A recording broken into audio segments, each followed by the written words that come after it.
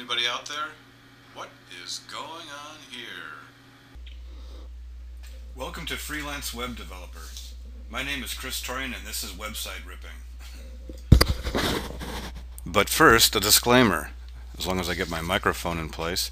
I have nothing to do with these websites that we're about to see. Nobody paid me to critique these sites. That being said, let's get started. Today's victim is howardhanna, commonly known as howardhanna.com. Now, howardhanna is a real estate agent developer, obviously, and this is his website. What we're going to be looking at is how his website looks in Firefox. Notice that we're using Firefox up here. See that? Now, what we're seeing here is a problem. There's a really major problem with this website. I've already looked at it before and it works fine in Internet Explorer 8, okay? But somehow it's not rendering the same in Firefox. So what's the problem? So what I want you to do is look at this website and tell me where you think the problem lies. There's a glaring, horrible problem visible to me. I've seen it so many times, I know what it looks like. But it's not apparent right here. Give up? Here's a clue. Look right here where it says these homes. See that? These homes, it's chopped off. What's wrong? This is a graphics image here. So what happened? Why is that chopped off? Another clue is over here. See when I drag the mouse? Watch. See that? There's something going on, oops, underneath here. So that being said, let's look at it in Internet Explorer 8. See the difference? Watch this. I'm going to drag this over here and you'll see these two websites side by side. On the left here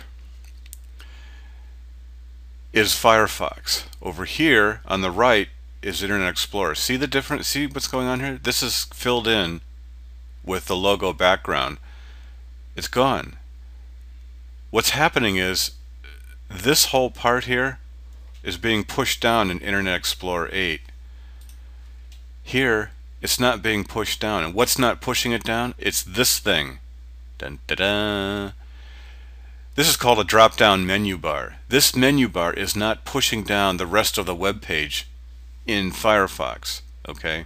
So what we're going to do to debug this, and this is what you can do when you're a freelance web developer, is you could get a client like this that calls you up. You've never talked to him before. He's got your name from somewhere, and he says that, or he heard that you're a good web developer. So he's going to point you to this website. He's going to say, "Hey, there's something wrong here. Can you fix it? And if you can fix it, how much is it going to cost?" Well, you have to go and look at his website really quickly. He's not going to give you the source code necessarily, so you're not going to be able to look at his code and figure out what's going on. But you can use the advanced tools like Firebug in Firefox to debug this problem just from your home. And you can find out what's going on, then you can get back to him and quote him a price based on real knowledge. Instead of saying, "Gee, I think I know what it is, and it's only going to cost you 20 bucks. Well, it could take you 2 days to figure it out. So first of all, let's look at our tools. Click on Tools on Firefox and click on Add-ons. These two tools, Firebug and Web Developer, are what I use all the time. So what I'd like to have you do is install these two as a minimum. Okay, now that we have that installed, click here on this little guy here. This is your Firebug tool. The Firebug console comes up and we're going to separate it by clicking this thing. Now it's separated. I can put this right up near where I want to find the problem, because again, this is where the problem lies. So what I do is I click on this thing, which is the tag inspector. So click on that and then hover. See how it's highlighting? Hover over the first place where you think the problem starts, and it's right there. And when I look down here, I can see that I'm in the right place. See how it's showing that region graphic? This is the right place, but that's not where the problem lies. So what we do is you scan up here. Watch my mouse. See how all these all these tags or elements are containing the area that we're talking about. So we want to try to collapse this and find exactly where the problem lies. See, we've got divisions like this one here, and if you look at the web page, you'll see it's all highlighted in blue. We're in the right area, but we go up, now we're in a table. See this table? And I know that it's this row, TR, that's table row, table row. The first row, this top row, holds the logo in the background. This row holds the drop-down menu bar. This is what's not expanding. But the problem doesn't lie here, although you may think it does. So we keep going backwards to find the highest containing block. Here, under this division called main header, it's containing the whole thing. We can go back up further, but you can see, if you look at the web page, this division contains the whole web page. That's too far up.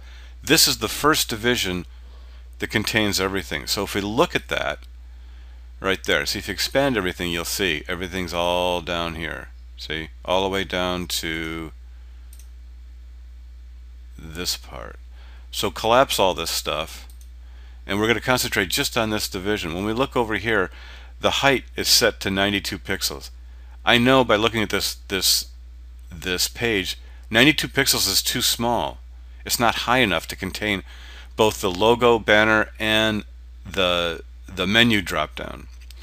Also, all you have to do is take this off. We just click here, boom, watch the web page. I'm going to turn this height on and off. See, there is your problem. One line of code pulled out, boom, you're an expert. You're an expert. Now we can further test this by putting a value in here. Let's put in just like add 100 pixels. See how it's pushing everything down? Look at that. See, it pushed it down even further. So we know that is where the problem lies. But if you just turn it off, where'd it go? Here it is. If you just turn it off, the browser will expand everything to accommodate the content that's within it. Okay? See how that works? Really nice, really nice. So you can go back to your client and say, I indeed know what the problem is. If you could actually take a screenshot of this and email it back to your client and say, look, I fixed it in Firefox. You're not showing him what you've done, but you're just showing him that you can fix it, because you don't have his source code. You can't change it until you see his code. So you can go back and say, yeah, I know what the problem is, and I'm very confident that I can fix it in a reasonable amount of time. So then you can quote him a price, whatever that is. At this point, what you have to do then is you want to make sure that this change isn't going to break it in other browsers like Internet Explorer. So what we're going to do is, this is part one. So in part two, we're going to investigate making this change, this same change that we just did, in Internet Explorer, and I'll show you how to do that, so that you can continue to debug this problem if you want to take the time, and you could say, and you can make the change here in Internet Explorer, which is what we're looking at right now. See, notice how it works here fine. I don't have to change anything, but you want to make sure that if you make a change in Firefox, that it works in both places. Okay, there's my warning buzzer. I have to click off. So you can bring up part two, and we'll investigate the rest of this. See ya.